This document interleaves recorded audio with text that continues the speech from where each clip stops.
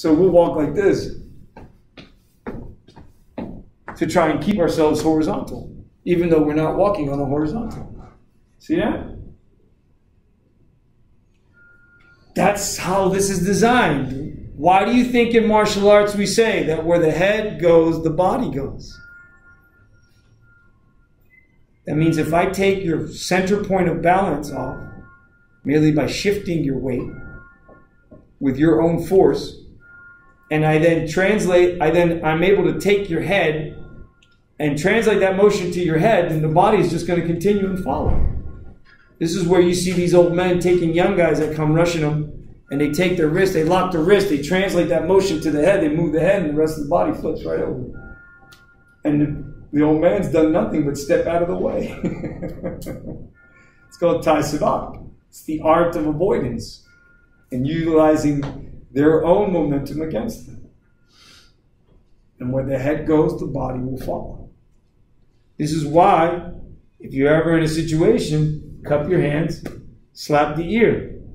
I can guarantee you that the assailant will fall to the ground for at least 5 minutes wondering what the hell happened. Because you're overriding all senses. You completely negated all the input that they had about where they are in time and space with balance and posture. And they'll fall to the ground in fetal position crying like babies. It's quite impressive. It is one of the weakest parts of the human body. Separate of course, the carotid, right, which you can always stab with something. Of course, there's always this one. This one's a good one. Right there. See where everybody's got this? See right there? That's a direct path to the lung. Stick a sharp object straight down in there and the lung will collapse. Guaranteed. Doesn't take much either. It's all soft tissue. Right through here, all soft tissue. And if you're lucky and it's an assailant, it's a knife, you'll hit a major artery and they'll bleed right out. Now step back, because it's going to be... Right? It's going to be sprinkler all over you. All right? But you'll get away. And the person will have gotten their just desserts. You follow? Guys, a piece of glass right here. A pen right here. A pencil right here. Right? Doesn't take much. A butter knife right here. Doesn't take much. A sharp piece of stick. Don't take much. Screwdriver, whatever. So, that's how delicate we really are. Okay? Really are that delicate. And so the coordination of complex motor movements, the balance and posture with cranial nerve 7 and cranial nerve 2, they're being integrated by the midbrain.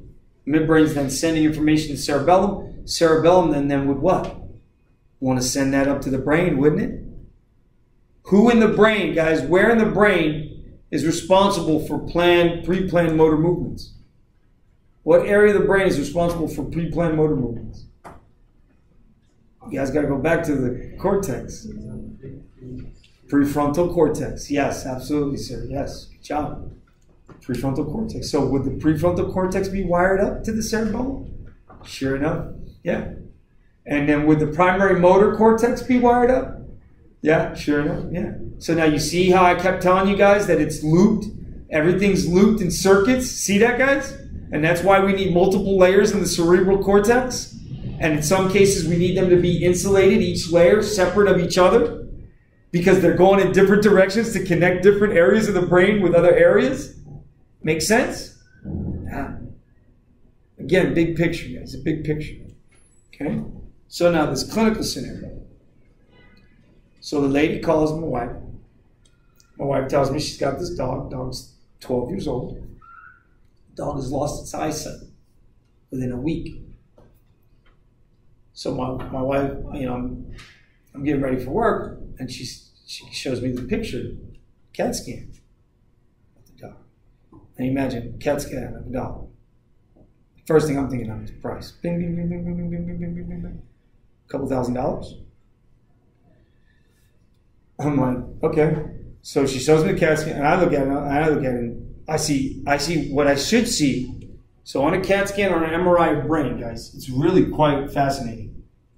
On a CAT scan, let's talk about MRI first. So on an MRI, anything that's fatty has large amounts of hydrogens. You got me, guys? because fatty acids have large amounts of hydrogens. Sure enough, in an MRI, now we're going physics here. Ready?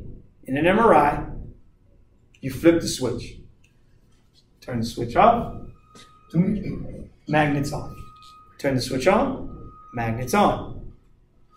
Well, when you turn the magnet on, in the presence of these fatty acids, the hydrogens of those fatty acids, they come to attention depending on how strong the magnetic field. So when it's a real strong magnetic field, when you turn it on, more hydrogens come to attention. Stronger the magnetic field, more hydrogens come to attention. And when you shut it off, then the hydrogens go back down to ground state. With that, they release a signal. The machine receives that signal, paints a picture. How interesting. The MRI is really based on HNMR, which is the basis of organic chemistry. It's how protons react in the presence of a magnetic field because protons are positively charged. Does that make sense? And the magnetic field's negative. So we get these signals, and there's different signal strengths depending on the number of hydrogens and the carbons, and who's next to the carbons, and the carbons next to the carbons, and the oxygens next to the carbons, and the nitrogens next to the carbons, and the hydrogens, oxygens. So you get all these different signals. And they were able to, because of the advent of these large, massive computers becoming smaller, they were able to crunch all these numbers, all this data, and be able to extrapolate pictures from signals of hydrogens and fatty acids that are called to attention in the presence of a magnetic field when it's on and off. Quite amazing, isn't it? And from that, we can see a whole bunch of stuff. So the brain, in an MRI, the bone will look white, and the brain will look dark. Any blood that's in the brain will look white.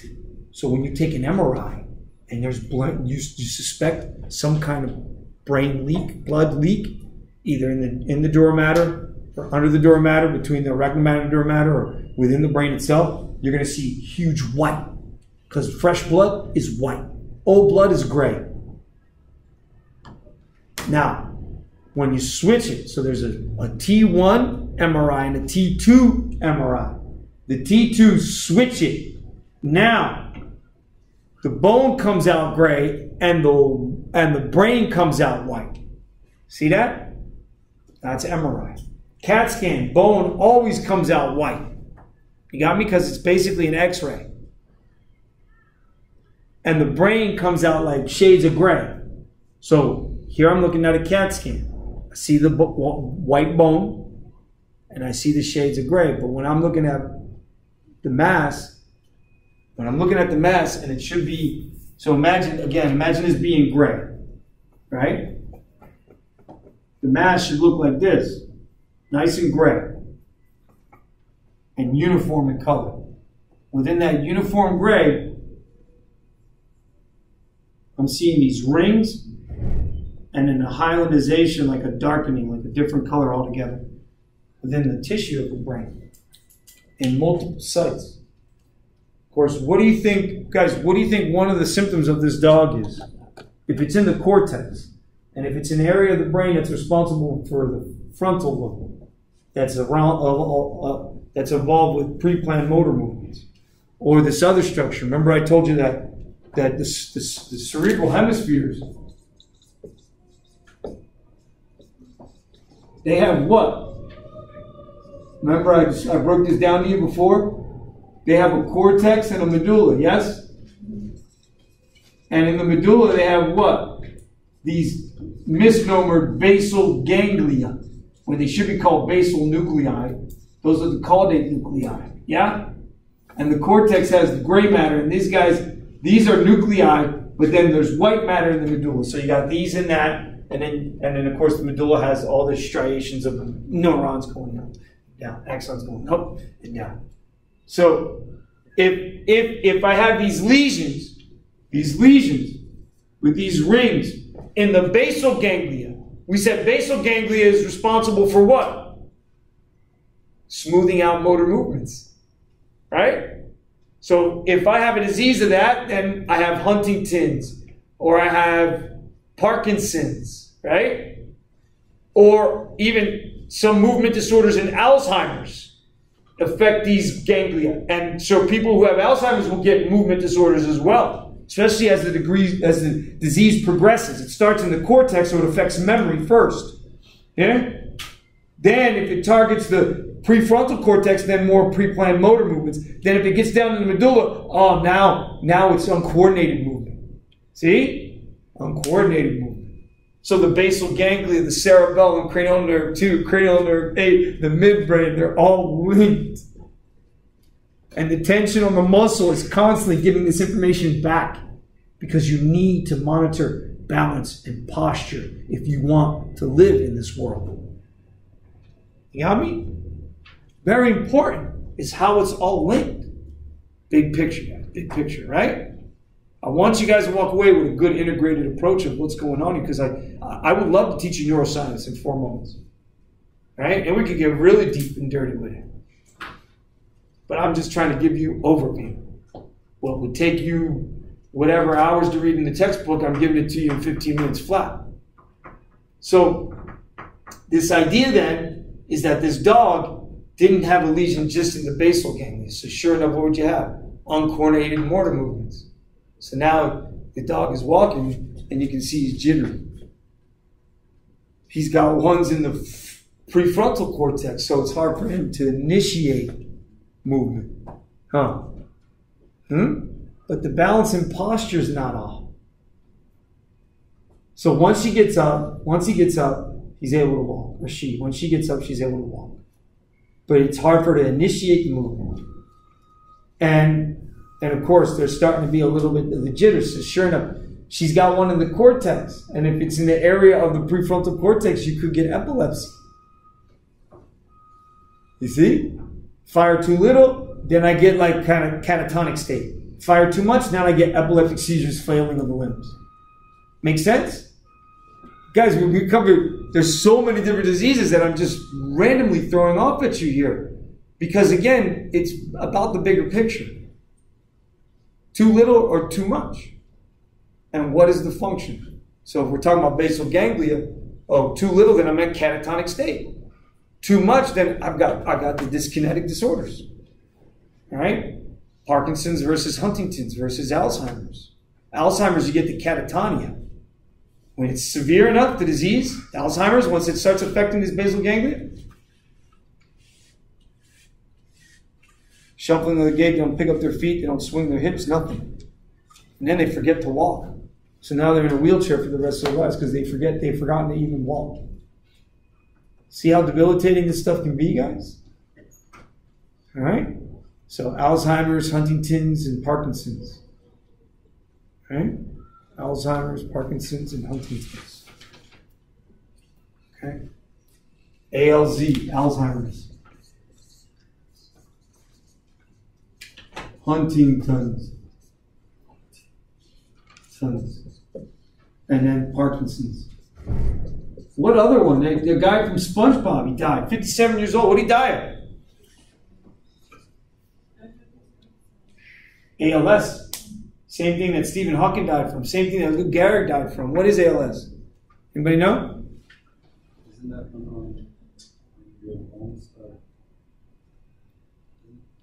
when you start breaking down? So no. So the ALS, they believe, they don't know what actually causes it, but they believe it's initiated by autoimmune. And what they're targeting is the myelinations.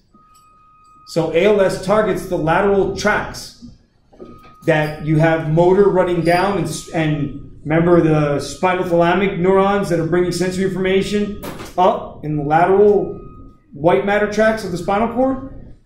In ALS, it's those that get affected. So you're going to get motor to skeletal muscle, and when it affects the diaphragm, then you're dead. So ALS, there's other diseases. There's the central canal. When the central canal swells, it's called syringomyelia. It's another disease. This dog, sure enough, what I suspect is that this dog, with what it had inside the brain tissue, I suspect that the dog had some form of viral meningitis that led to a possible viral encephalitis and even a secondary bacterial encephalitis. Sure enough, funguses, there are funguses that can also cause the brain to swell, and that's what the word encephalitis means, guys. Swelling of the brain versus swelling of the meninges. Understand? If I swell the meninges, then I increase the risk for infection of the brain itself. And now that makes sense, doesn't it? Now that we know that there are immune cells inside the meninges that communicate with the brain to tell the brain its normal function. Makes sense, doesn't it? I love it. Wait, wouldn't she have to put the dog down because you can't really... So, you know, I told her, I was like, she's in a lot of pain, she's suffering, and I don't suspect she's going to get any better. The doc's like, yeah, we're going to give her anti-inflammatories. And I'm like, that's false hope. If you think that the anti-inflammatories are going to take away, if you think anti-inflammatories are going to take away those lesions, and what happens? Those lesions, these lesions have something in it, and you can look it up. It's called liquefactive necrosis. That's like the death of the neuron, and then just fluid accumulation, and then it gets walled off. Now, you can imagine. Remember, there's something else that causes a form of encephalitis. Yes, remember we talked about it. Prions cause a spongiform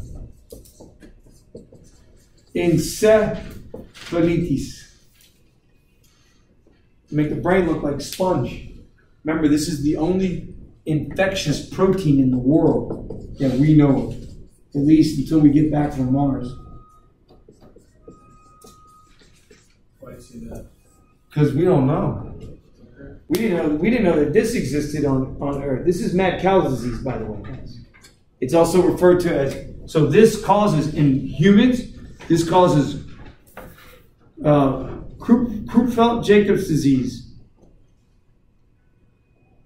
I forgot how to spell it. Creutzfeldt-Jacobs, I think it's Creutzfeldt-Jacobs disease. CJD, and in cows, it's called mad cow disease.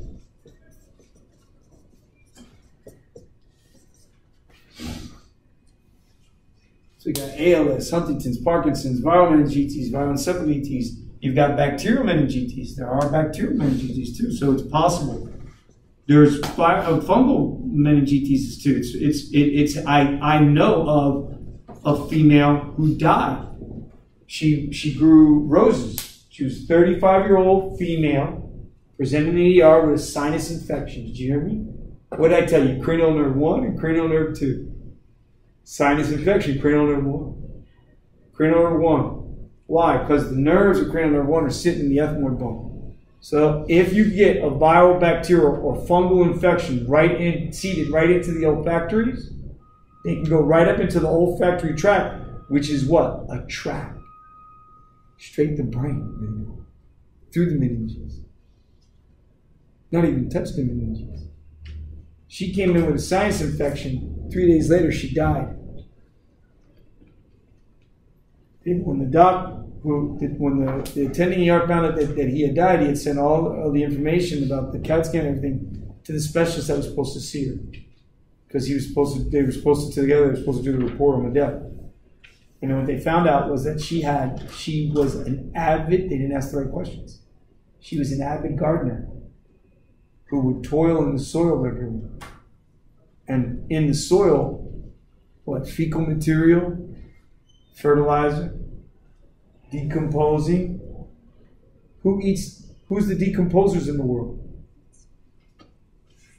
Funguses are the decomposers of the world. So she's there, and sure enough, she breathed in the spores. Went straight up into the olfactories and right back into the brain, causes the brain to swell. Right? So that's a fungal encephalitis. It's that easy if you breathe enough of them in, and it's at that life cycle where they're releasing those spores and you breathe enough of them in. If it doesn't seed in your lung and then go to the brain, it's going to go straight to the brain through the olfactory nerves. This is dangerous, man. This stuff is dangerous. This stuff is dangerous. This world we live in is dangerous. It makes life that much more pleasurable, doesn't it? Doesn't it? Knowing that you could die at any moment. Doesn't it? It makes it more pleasurable, doesn't it? The fact that you're alive right now and not dead makes you think twice, doesn't it? It does. Guys, I mean, this, and so sure enough, this dog, this is all the things that are going through my head as I'm looking at this scan. Imagine that. Of course, and then my next thing is I go and I look it up in my pathology book.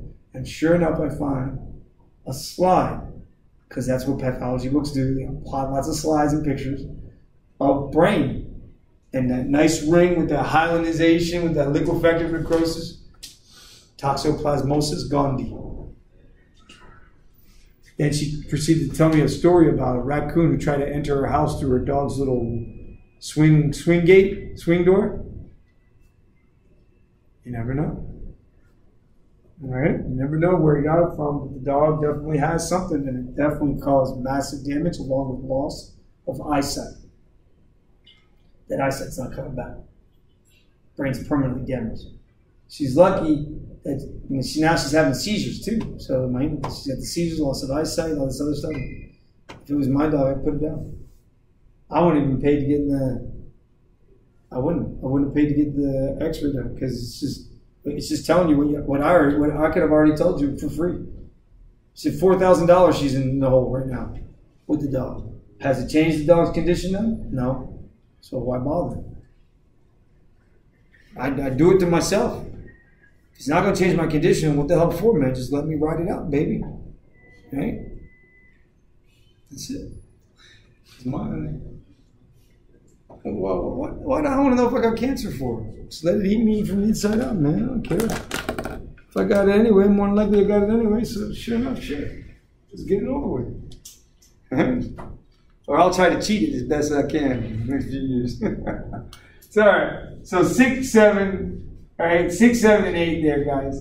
Then you got 9, 10, 11 comes midline. And it hooks and leaves. And then 12 is right, 12 is like somewhere in between there, kind of like inferior and middle, so there, like 12. So it'd be cranial nerve 9.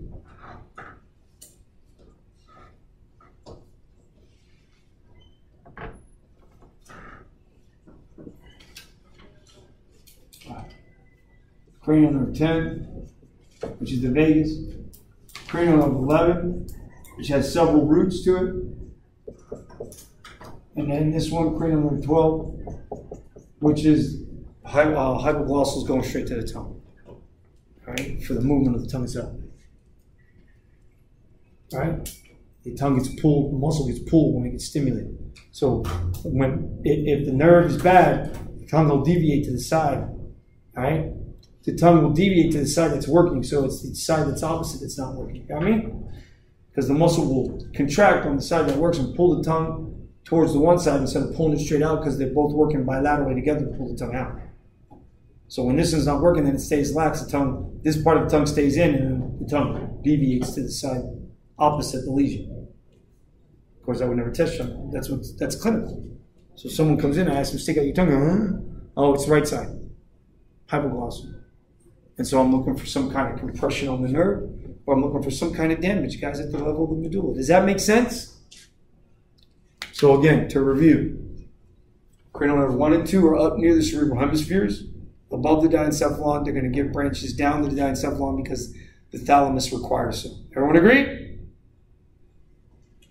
Also, don't forget, cranial nerve 2 is as it comes down, it's going to drop off branches to the midbrain because midbrain wants to integrate sight and sound on the posterior side. Got me? Then I come to midbrain. Cranial nerve 3 and 4 coming out at the level of the midbrain. 4 is coming from the back side of the brainstem. Cranial nerve 3 is coming from the front side of the brainstem. Come down to the pons level, only cranial nerve 5 is coming out of the pons. Yeah? Then I come down the level, the pons and the medulla, I got 6, 7, and 8. All on line, but medial, then lateral, then most lateral. Got me? Then cranial nerve 9, 10, 11, and then 12. So, what? 9, 10, 11, and 12 are in the medulla. Got me?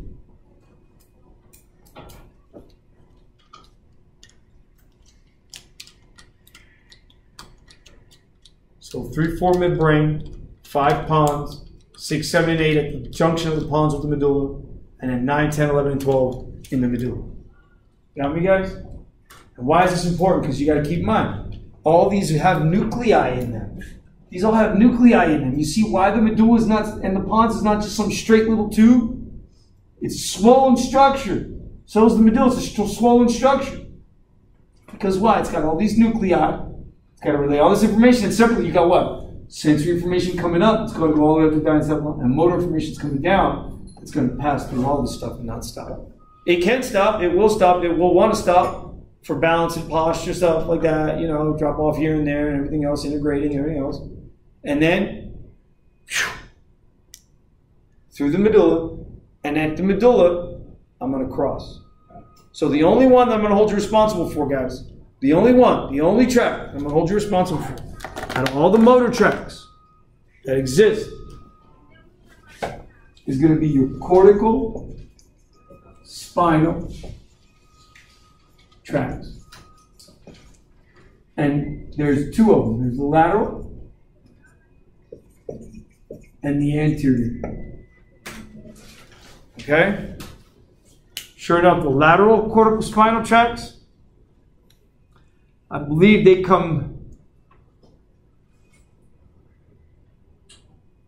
crisscross at the level of the medulla, and they come down on the opposite side of the spinal cord than what they were in the brain.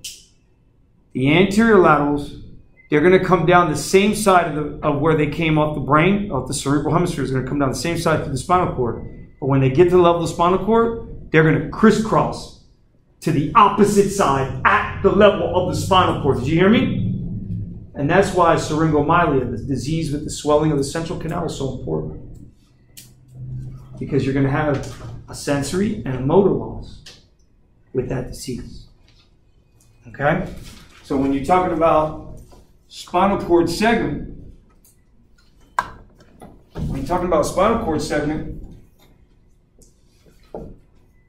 and you got your H's, you got your central canal there. Well, remember we said that there's sensory information, right? The sensory information that comes in here, it decides, hey, you know what?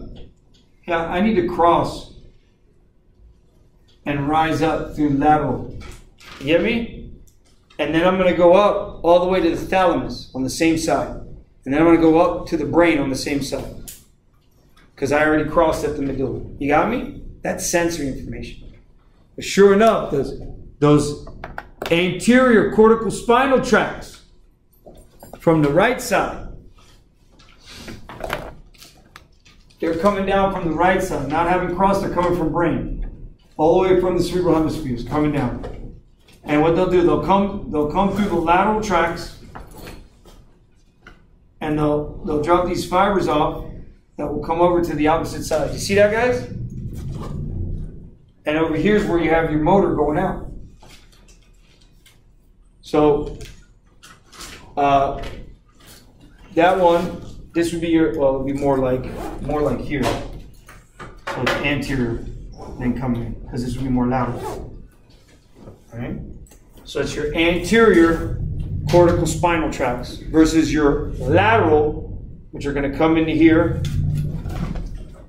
Right? They already crossed the level of the medulla. They're going to, so if they're coming on this side, cross the level of the medulla, they're coming down, they're going to pop off and give a branch right here. So your laterals will come down to a branch right there on this, because they crossed at the level of the medulla, whereas this is what's straight up to the brain. So just know cortical spinals, and then for sensory, the dorsal column, medial and meniscal pathway, and spinothalamic tracts, which have lateral and anterior portions. That 20-80 split, just like the motor. Those are the only ones that you guys need to know out of what's in the textbook. Okay? Don't focus on none of the nuclei and the thalamus or the hypothalamus or none of that other stuff. All right? Again, keep go back and focus on the videos, right? Because my tests are coming straight from what I talk about.